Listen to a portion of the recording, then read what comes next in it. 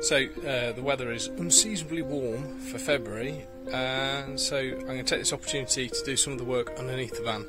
I've got two freshwater tank and a grey tank to fit.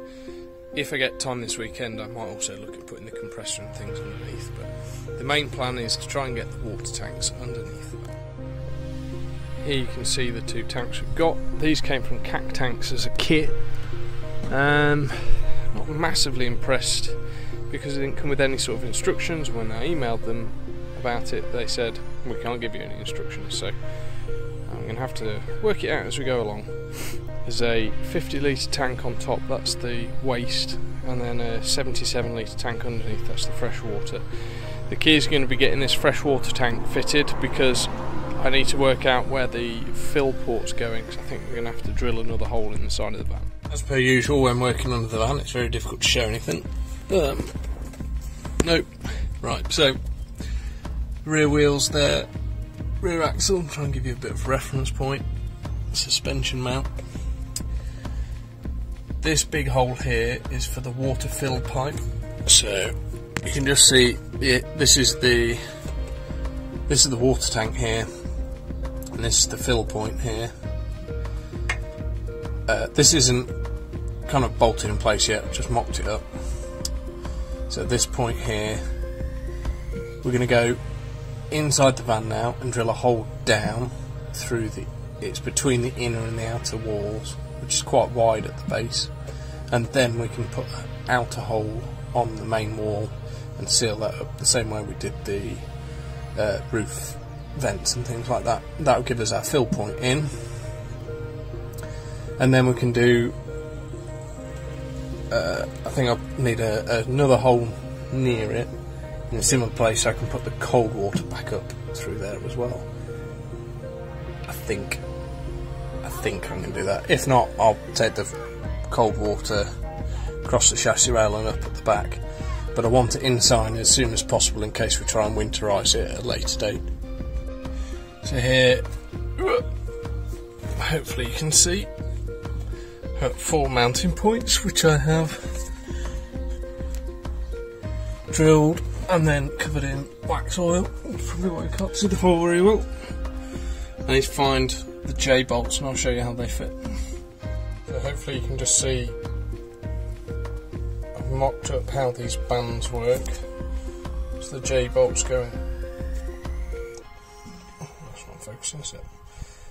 These J bolts go into the chassis member through the hole, and then the band goes around the bottom of the tank, and then you just do up these nuts and that'll tighten the tank and pull it up onto the bottom of these chassis rails. So we've got 2 bands to go on it, one here, one here. So we're going to put some of this insulation, it's actually insulation we bought for the inside of the van, but I'm going to put this on the tank mainly so that, because it's somewhat close to the exhaust, this reflective surface should help keep the temperature out of the tank, just stop it melting. So I'm going to stick a layer of this over the outside of the tank.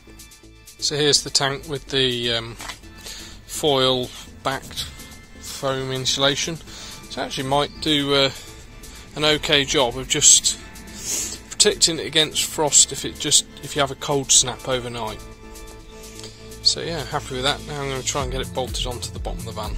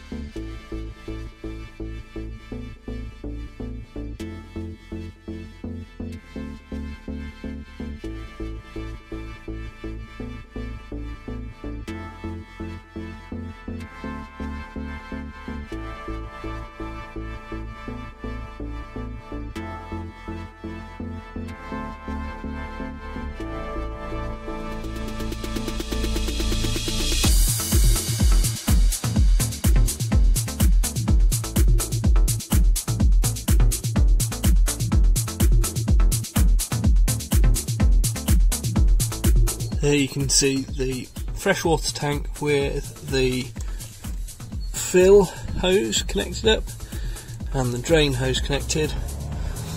This is the fresh water feed into the van, which I'll do at another point because I haven't got the adapter for that yet. I've made the holes in the body for the pipe to go up, but I need a 15mm to 12mm adapter, so then I can hook it up to the pipe that I've got. I also need to, you can just about see it there, there's an electrical connector, that's for the water level meter inside the tank, and I need to run the wires for that inside the cabin. I think I'm going to change that connector because that connector is not waterproof in the slightest. I've got some super seal connectors, so I'll have to do that, which will be fun underneath the van, but it should be doable. Yeah, it's a pretty tight fit, but it feels nice and secure, and it doesn't hang below the sills or the exhaust, which is really good for ground clearance. So overall I'm happy with this. I think I need to go and do the fill port next. So here's the location for the water fill point, which I'm going to cut the hole for now. I've made a plywood template, it's a bit rough but it'll do, which is also going to work as my backing ring to give it something a bit more to screw into.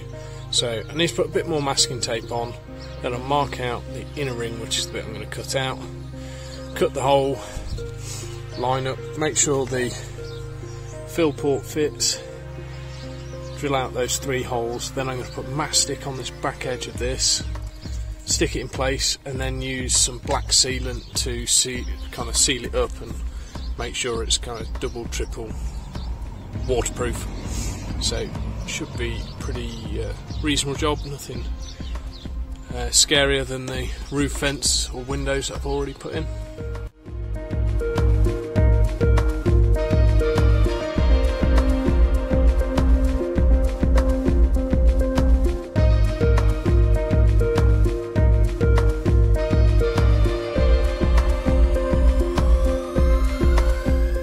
So other than a slight false start where I snapped the first blade, that went really well, and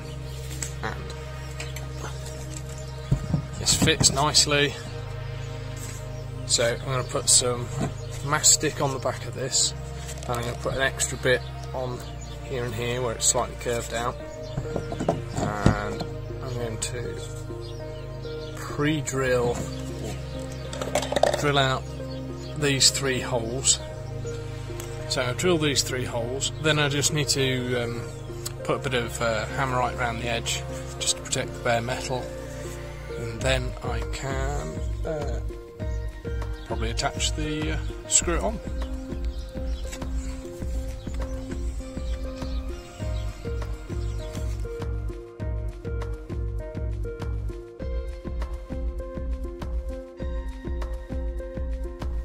Somehow it's even tighter to film the waste tank than the freshwater tank. One compromise here is that the waste tank just butts up against the filler pipe, but I don't think that's going to affect the ability to fill the tank properly. But well, I'll probably bolt it in place, go fill it up and make sure. This one does sit a tiny bit lower than the other one, although it's hardly lower than the sill, so I'm not too worried about it. It's pretty much the same level as the fuel tank. Now I need to drop the tank out the way and drill some holes to put some rivnuts in the frame, because that's how I'm going to attach this one. So the kit for the grey water tank just comes with this flexible band that you have to bend and cut to shape. So when I was under the van, I marked out the height at which everything was going to sit, and then I'm going to bend it. Sorry, you can't see very clearly. I'll bend it at the right point and then I'm going to cut it off, and I'll do that twice. It doesn't look very tidy, but once it tightens up, that'll pull these kinks out. I just need to make sure I don't make it too long. I'll make 2 of them, and then I can get underneath and use them to mark out the positions for the holes for the rivnets. So hopefully you can see the rivnets that I've added. And now we're going to push the tank up into place and do the straps up. Here's the tank bolted in place. Yeah, actually this one wasn't too bad because these straps are more flexible. It's easier to just bolt up this side and that side, put the tank in place and then do the straps up. So that's going to work pretty well. I'll probably just plug these for now. I need to do the wiring yet. You can see there's a couple of connectors up there and there's a connector on the other side which has got a non-waterproof connector on it that needs changing. So I need to do that. I need to have a think about routing the drain pipes through. You can just about see the hole over there. That's where the shower comes through. So we've got a simple level meter to go with the van.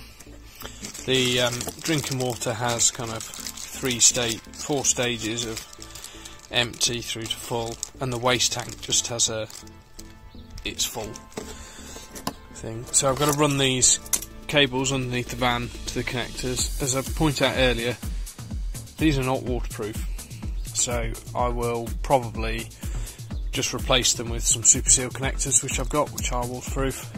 But the first thing I want to do is route the cables underneath the van. Here you can see I've got the cables run, which is slightly awkward, but I managed to get them, for the level meter, which have run down a similar route to the water pipes. As I said before, this connector that comes supplied is not suitable, and because I had to take the connector off, cut it off this one anyway to get it through the body, I'm going to I'm putting on some super seal connectors. Where are they? Here. So. But what's awkward is I need to do the crimping underneath the van. So, right, lying here listening to an audio book, crimping underneath my van. So after a lot more lying on my back underneath the van, doing crimps and zip tying, I now have the sensors all wired up, which are the level sensors, and they go into the van. I can't test them yet because I haven't got any power in the van, but or any way of blocking the tanks and filling up with water. But I'm happy enough for now, and I can get at them should there be a problem. So it's a bit weird to try and do an outro with the subject in the frame, which I often try and do whilst I'm lying underneath my van with headphones on. But yeah, it's a job that's done. I'm happy it's done. Obviously, as you can see here on the grey water tank, I haven't got any pipes connected yet. I'll just pop this tap on in a second. It'll be a little while yet before I get around to putting the grey water feeds in, because I haven't got the appliances that need them. Yeah, I'm happy with it. I think the only question mark is the proximity of the exhaust to the freshwater tank. I'll have to keep an eye on that. There's a couple of things there. Worst case scenario is it's so hot that it melts the tank. It shouldn't do. The other bit to keep an eye on is if it heats the water up in the tank too much, it could promote the growth of bacteria, which is obviously no good at all. So we'll keep an eye on it. I'll perhaps have a look at maybe try and get a temperature probe on it at some point, or temperature probe, measure the temperature of the water on the tap, having been driving for a while. We'll see. We'll keep an eye, we'll keep fresh. I mean, generally we wouldn't drink water out of a tank anyway. We'd always boil it first, which should kill off any nasties that have grown in it. Thanks for watching. If you like watching me lie underneath vans, I've got at least 2 more jobs under here, so please subscribe, like the video, drop us any comments. We're also on Instagram, Facebook, so if you find us, say hello.